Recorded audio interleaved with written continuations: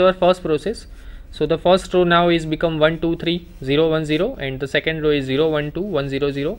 This third row is as it is 3 1 1 0 0 1. Right now what should be the next process? This is our leading entry 1, right? Below that leading entry here already 0, right? But here the last element of the first column we want make 0, so that's why we multiply the first row with -3 and add into the third row, right? We multiply this first row with -3 and add into the third row, so this elements become 0, right? So that is our next process. We multiply first row with -3 and add into the third row, so you can see the first and second row are as it is, right? There is no change in first and second row, 1 2 3 0 1 0 and 0 1 2 1 0 0, right? So the first and second row are as it is, but in third row what should be the third row? 3 minus 3 0, then 1 minus 3 into 2, 1 minus 3 into 2, that is -5, 1 minus 3 into 3, that is -8, right? So that's why 0 minus 5 minus 8. Next is C, 0 minus 3 into 0, that will become 0, 0 minus 3 into 1, that is -3, and 1 minus 3 into 0, that is also 1. So here you will get 0 minus 3 and 1, so 0 minus 3 1. Okay, next process. Now you can see this is our leading entry, below that leading entry now we have 0. In the second row this is our leading entry and that is already 1, right? If here don't have 1, then we have to make here 1, right? Because we want there 1, right? Because if you want to make identity matrix, then all the leading entry, all the diagonal elements must be 1, right? So but here already 1, so now in the next process in the next process we multiply second row with -2 and add into the first row, so that's why here become 0, and the second row with multiply with 5 and add into the third row, so here also make 0, right? So the next process, we multiply second row with 5 and add into the third row, so that's why the second row is as it is, right? So you can see 0 1 2 1 0 0 0 1 2 1 0 0. The third row become, now you can just multiply second row with 5 and add into the third row, so 0, this is 0, 10, 5 into 2 10 minus 8, that is 2, 5 into 1 5 minus 0, that is 5, right? Then 5 into 0 minus 3, so -3, 5 into 0 plus 1, that is 1, right? So the third row is now 0 0 2 5 minus 3 1. Okay. Next process is we multiply second row with -2 and add into the first row, so that's why the first row become 1 0. See, we multiply second row with -2 and add into the first row, so 0 into -2 plus 1, that is 1, 1 into -2 plus 2, that is 0, 2 into -2 plus 3, that is -4 plus 3, that is -1, 1 into -2 plus 0, right, that is -2, and 0 into -2 plus 1, that is become 1, and 0 into -2 plus 0, that is 0, right? So this is a new matrix. Now you can see in the first column this is our leading entry, below that leading entry we have 0. In the second column this is our leading entry 1, right? Below that and above that in both the elements 0. Now in the third row the leading entry is 2, but we want here 1, so that's why we divided the third row with 1 by 2 with 2, right? With third row we multiply third row with 1 by 2, so you can see the first and second row are as it is. The third row become 0 0 1 5 by 2 minus 3 by 2 1 by 2. Okay, so that is our next process.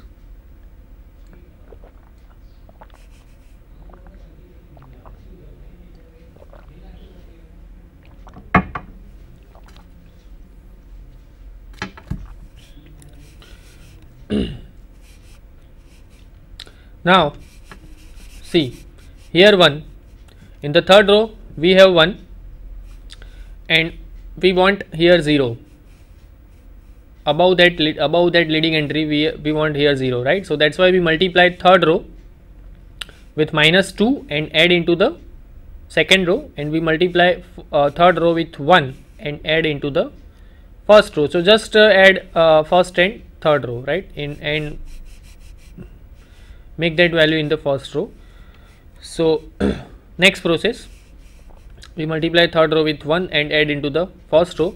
So what will be the element? You can see from this matrix the third row is as it is, right? First of all, we multiply third row with -2 and add into the second row, so that's why 0 1 0, right?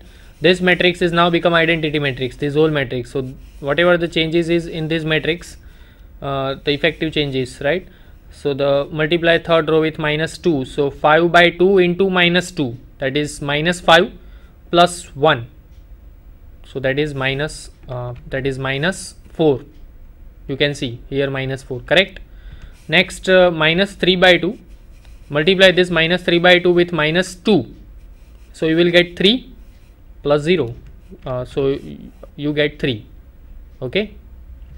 Then multiply with this 1 by 2 with -2 and add into the second row, so that's why 1 by 2 into -2 is -1 plus 0, so -1, so here is -1, correct? So the second row is now -4 3 -1, this is already 0 1 0. Now we multiply third row with 1 and add into the first row, so you will get here 1 0 0. It's quite easy to understand. Next is multiply 5 by 2 with 1, so just add these two elements, -2 plus 5 by 2, right? Or just try to understand 5 by 2 minus 2, you will get 1 by 2, 5 take LCM, so 5 minus 4 by 2, you will get 1 by 2. Next is 1 minus 3 by 2, so you will get -1 by 2, and then 0 minus 0 plus 1 by 2, you will get 1 by 2. So this is our inverse of the matrix. This is our identity matrix, and this is our inverse of the given matrix. So A inverse is equal to 1 by 2 minus 1 by 2 1 by 2 minus 4 3 minus 1 5 by 2 minus 3 by 2 1 by 2, and that is equal to just take 1 by 2 will be common, so in the first and third row become now 1 minus 1 1. We have to multiply with 2 here, so that's why -8 6 minus 2, and then 5 minus 3 1. So this is our required inverse of the given matrix, right? Here they complete the solution. The next question. Prove that the matrix A is a Hermitian. We have to prove that the given matrix is a Hermitian matrix, and I into A, right? I into A is a skew Hermitian matrix, that we have to prove here, right? So here just missing the whole question, but just try to understand that the question is prove that the matrix A, the given matrix, is a Hermitian matrix, right? And I into A is a skew Hermitian matrix. That is the question, and this question asked in 3 marks. Now, what is the meaning of Hermitian matrix? First of all, just try to understand. Hermitian matrix is, first of all, here is a complex matrix, right? So some of the elements are complex number and some of the elements are real numbers. First of all, we have matrix A, right? We have to find the conjugate matrix A bar, call it A bar. Now what is a conjugate matrix? What is a conjugate number? If A plus IB is a complex number, then conjugate of that complex number is A minus IB. So just you have to change the sign of the imaginary part, the coefficient of the imaginary part, right? So we know that the conjugate of A plus IB is A minus IB. And what is a conjugate matrix? If A is a matrix, square matrix, then what is a conjugate matrix? A bar.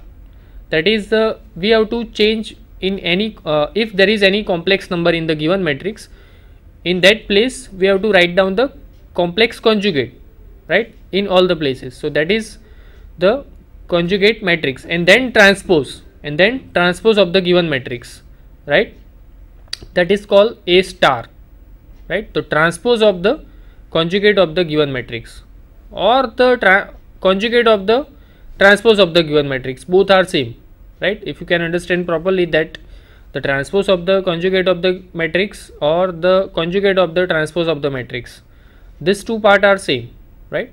So if A star, that is transpose of the given matrix, that is equal to A, then we can say that a given matrix is a Hermitian matrix, right. And similarly, if A star is equal to minus A, then we can say that A is a skew Hermitian matrix. Okay, so just try to understand what is a Hermitian matrix. We are trying to prove that the given matrix is a Hermitian matrix, so that's why we first of all find the conjugate of the given matrix. So see now see the question. This is our matrix, 3 cross 3 matrix.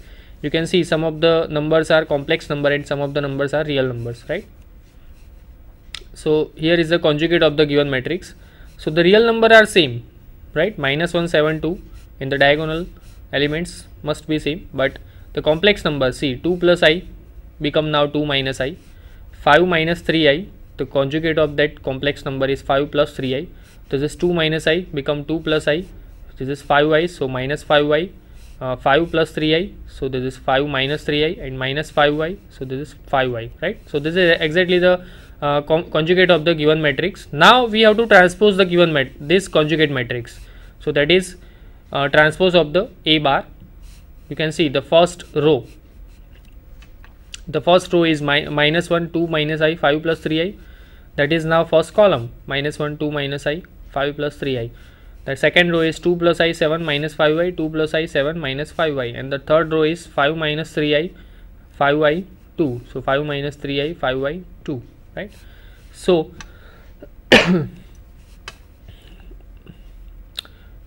so A transpose, A star equal to A. This is our A star, right, the transpose of the conjugate matrix. A star is equal to A. So A is a Hermitian matrix, right, that we prove. Now the next question is we have to prove that I into A, I dot A. So we have to multiply all the elements with I. I dot A is a skew Hermitian matrix. So this is our I dot A. See, multiply all the elements with I. So minus I, right, 2I plus I square. Now what is I square? I square is minus 1. So that's why we will get minus 1 plus 2I here. Minus 1 plus 2I. Then 5I minus 3I square. Now I square is already minus 1. So minus minus become plus now. So 3 plus 5I here. See, right. Then 2 minus I, that is 2I minus I square. So minus minus 1. So that's why we will get 1 plus 2I here. Then 7 into I, 7I, 5 into I, that is 5I square, that will become minus 5, I square is minus 1. Then 5I plus 3I square, that is minus 3 plus 5I, minus 3 plus 5I. Then I minus 5I into I, that is I square is minus 1. So that's why we will get 5 here, and then 2I, correct. So this is I into A. We multiply all the elements of A with I, so that's why we will get I into A. Call it B, and now we want to prove that B star is equal to minus B. That means the transpose of the conjugate matrix B, that is equal to minus B. So here first of all just trying to find conjugate of the given matrix. Just find conjugate of the given matrix. We will get I, the minus I become I, minus 1 plus 2I, that is minus 1 minus 2I, 3 plus 5I become 3 minus 5I, 1 plus 2I, that is 1 minus 2I, 7I become minus 7I, minus 5 is as it is, minus 3 plus 5I become minus 3 minus 5I, and 5 is as it is, right, 2I become minus 2I, okay. Now transpose the given matrix, transpose this B bar. So I minus 1 minus 2I, that will become I minus 1 minus 2I, 3 minus 5I, that is first row, that is exactly now first column. You can see, right, the second row become second column and the third row become third column. Now you can see this matrix, the transpose of the conjugate matrix B, that is exactly the minus B. When we multiply this matrix with -1, you will get this matrix, correct? You can see this is I, this is minus I, so this is I. Okay, this is -1 plus 2i, so this is 1 minus 2i. This is 3 plus 5i, so you will get -3 minus 5i. Then here 1 plus 2i, so -1 minus 2i. This is 7i, here -7i. This is -5, here 5. This is -3 plus 5i, so here 3 minus 5i. This is 5 minus 5 and 2i, then minus 2i. So you can see the new matrix transpose of the given matrix B, transpose of the conjugate matrix B, that is exactly the minus B that we prove, right? So that's why B is equal to I into A is a skew Hermitian matrix. Okay, so here to complete the solution of this question, the next question.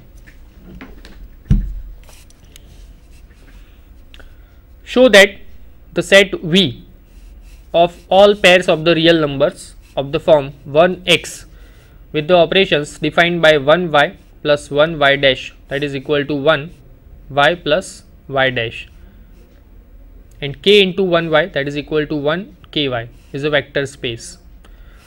This question asking 5 marks. So first of all, try to understand the definition of vector space. To prove that the given set is a vector space, what we have to prove? We have 10 conditions to become a vector space, right? The first 5 conditions are for vector addition and the next 5 conditions are for scalar multiplication, right? The first one is closerness. First condition is closerness, right? Second condition is commutative law. Third condition is associative law. Fourth condition is identity, exist, identity must be exist. Fifth condition is inverse must be exist, and the next 5 condition is are for scalar multiplication. So in that conditions also closerness, associative, distributive law. 2 laws are for distributive law, and then associativity and identity, right? 1 into u, that is equal to u. So if these 10 conditions are satisfied, then we can say that the given set is a vector space. And to prove the given set in this question, to prove the given set is a vector space, we cannot take normal addition and scalar multiplication.